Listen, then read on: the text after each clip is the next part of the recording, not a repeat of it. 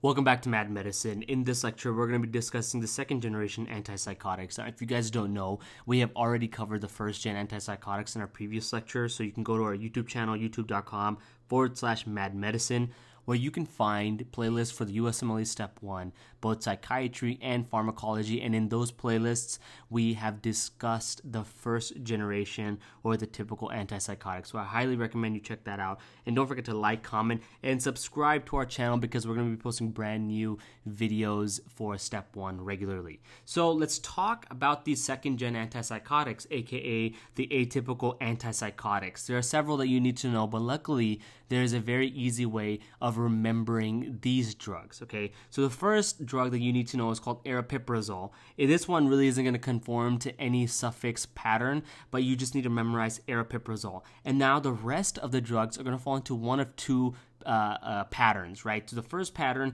is going to have a suffix of A, P, I-N-E, the apines, which is these drugs right here, which are these drugs like clozapine, olanzapine, quetiapine, and acenapine. So these are going to be your apine antipsychotics. And then the last one are going to be the I-D-O-N-E, idone antipsychotics like iloperidone, paliperidone, risperidone, lurazidone, and ziprasidone. So these are going to be all of your antipsychotics. So I highly recommend for second gen, you memorize the apine, the idone suffixes, and then just memorize aripiprazole, and you'll be able to spot any of these drugs very easily. Now, when it comes to SGAs, these are going to be able to treat everything an FGA, the first gen antipsychotics, treat, with the exception of schizophrenia. First gen antipsychotics only treated, let's just write this down, first gen antipsychotics only treated the positive symptoms of schizophrenia, okay? Schizophrenia. Let's write this. All right. When it comes to second gen antipsychotics, you're going to treat both the positive and the negative symptoms. So therefore, in theory, this is a much better drug to use for treatment of schizophrenia, not just for this reason, but for also the other side effect reasons that we're going to talk about in a second. And you can also use this for OCD. So that's one main difference between first gen and second gen. It's going to be the positive and negative symptom treatment for schizophrenia.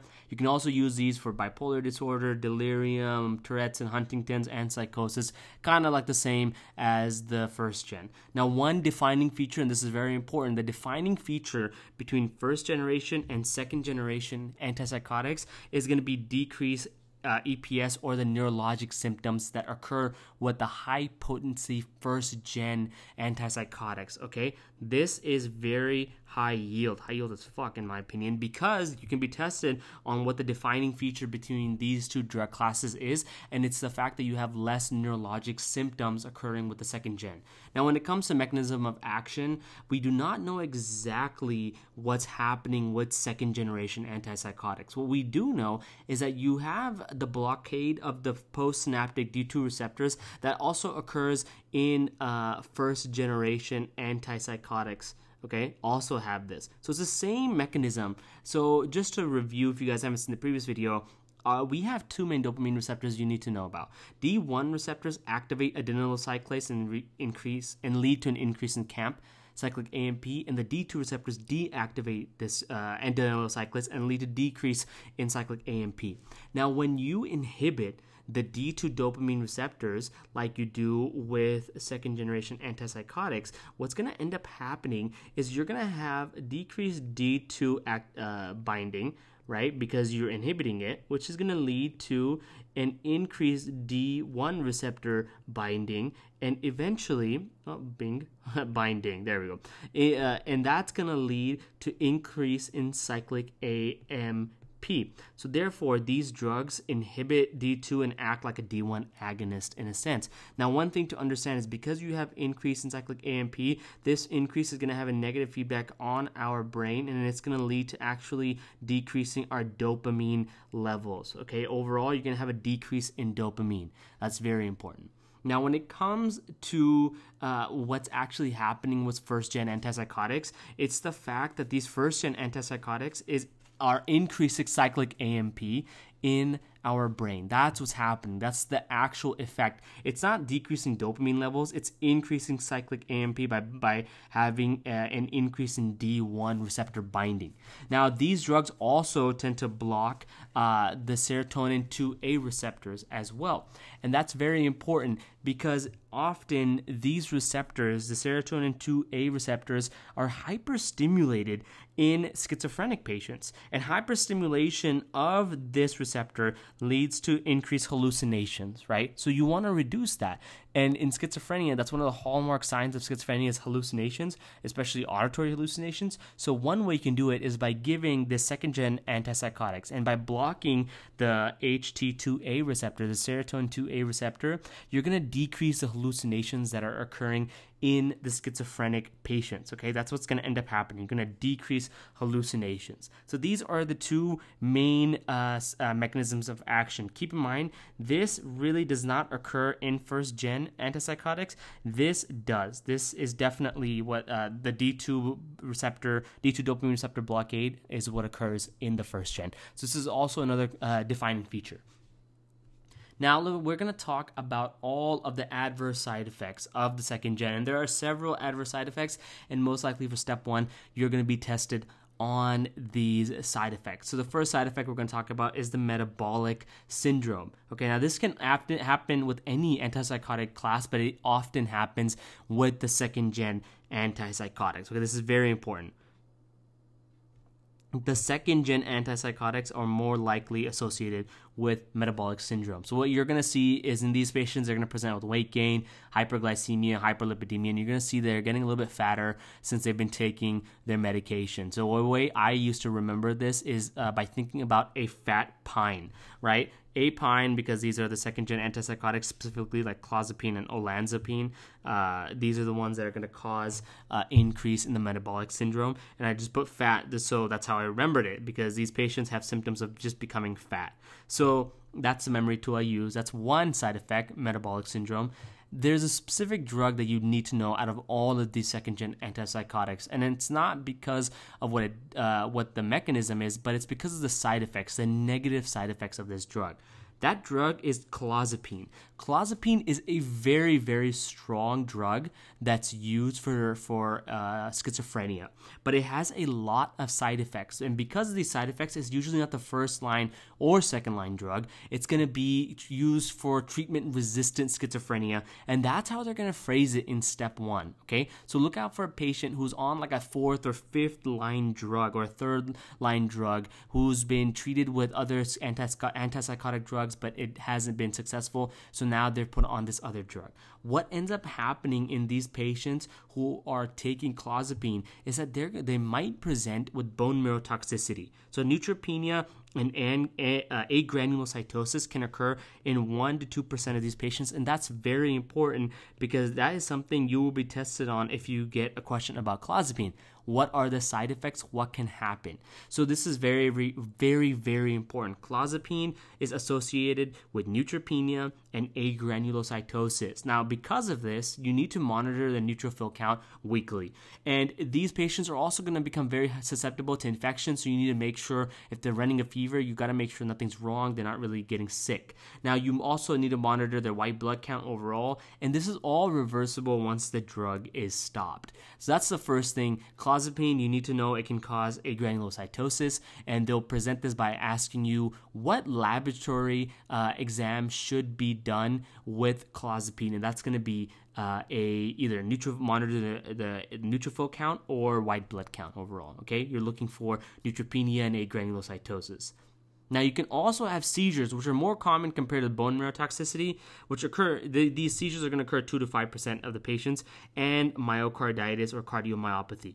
This is also high yield, but in my opinion, if you're going to try to remember one of these two things, remember this right here, the side effect of the neutropenia and the agranulocytosis.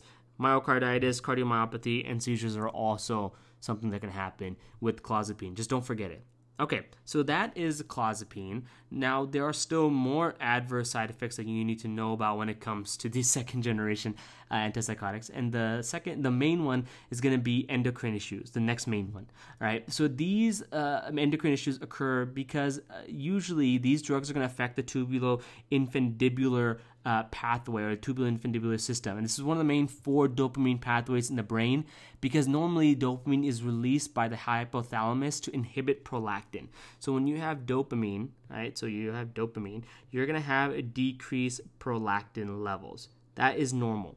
Now, what ends up happening is because you have decreased dopamine levels due to blocking the D2 receptor, D2 dopamine receptor, you're going to lead to hyperprolactinemia. Why is that? Because you are blocking the D2 receptor, you're going to have more positive D1 stimulation, which is going to lead to increase in cyclic AMP. This increase in cyclic AMP is going to lead to a decrease in dopamine.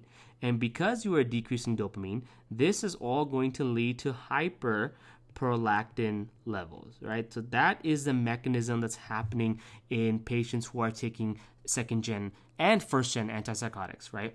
This also happens in first gen, so this is kind of a review from the last lecture. Now, when it comes to hyperprolactinemia, in females, you're going to see galactorrhea, they're going to have lactation.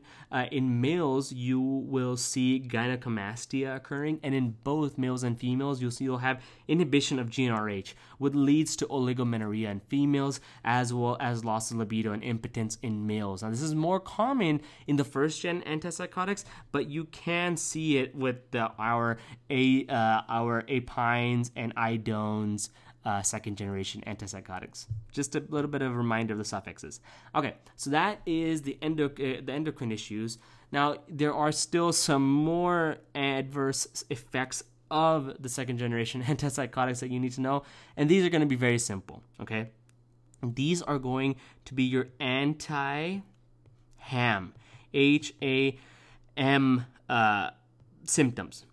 Now, these symptoms are going to be, the first one is going to be the antimuscarinic effects. Okay, the antimuscarinic effects occur because you're blocking the central and peripheral acetylcholine muscarinic receptors. And these antimuscarinic effects are going to present with someone having dry mouth, constipation, blurred vision, or just urinary retention, something that's very common with antimuscarinic or acetylcholine muscarinic receptor blockers. That is something that happens with these drugs. The other thing you could have is orthostatic hypotension, which is all due to blockade, again, of central and peripheral alpha-1 adrenergic receptors. This can also be accompanied with tachycardia, but this is going to be more common during initiation and increasing the dose. Once you have initiated and once someone's well along on their treatment with these drugs, it's going to be perfectly fine. This will go away. The orthostatic hypotension will usually go away.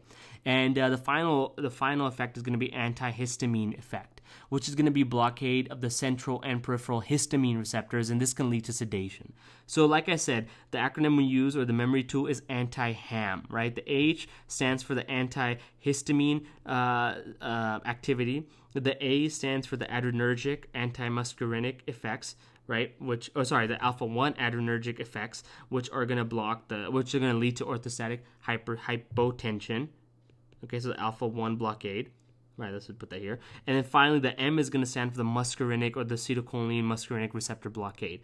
Okay, so that's what happens. So the anti-HAM. This can also happen in first-generation antipsychotics, okay? More so in the low-potency first-generation antipsychotics. This is very similar to those. Now, I wish we were done, but unfortunately, we still have one more very important adverse side effect that you need to be aware of, and we've already discussed it, so we're not going to go too deep into it. If you guys want to watch our previous episode about the first-generation antipsychotics, I highly recommend you do so to get a more detailed understanding of this. But the second to last adverse side effect that can occur is going to be the neuroleptic malignant syndrome, NMS. Now, you may be saying, why am I bringing this up here? It usually occurs in first-gen antipsychotics. You're right. It usually does occur in the first-gen antipsychotics, specifically the high-potency first-gen antipsychotics, but you definitely still need to know that it can happen in the second-generation antipsychotics. It's less common, but it can happen. And this is still going to be caused by blocking any dopamine receptor. So anything that blocks dopamine receptors, that has dopamine blocking agents in them, along with a genetic predisposition, it can lead to NMS, the neuroleptic malignant syndrome. So just a reminder, this syndrome can happen at any time, and the timeline does not matter. Unlike the extrapyramidal symptoms like, acute dystonia, which happens hours to days after starting the drug, and the akathisia, the Parkinsonism, and the tardive dyskinesias that happen a little bit later, NMS doesn't usually follow any timeline, so it can happen at any point. So this is a neurologic emergency, and the symptoms are going to include myoglobinuria, rhabdomyolysis, and elevated enzymes. The vitals are going to be very unstable, okay, because they're going through a lot of stuff at this moment. They're also going to have fever and encephalopathy, contributing to the unstable vitals. And also they're going to have muscle rigidity, the lead pipe rigidity. And this is a hallmark indication that someone is going through a neuroleptic malignant syndrome. So I'm going to write hallmark next to it, as well as high yield as fuck for you guys, so you don't forget. This is very important. Now, this muscle rigidity, this lead pipe rigidity,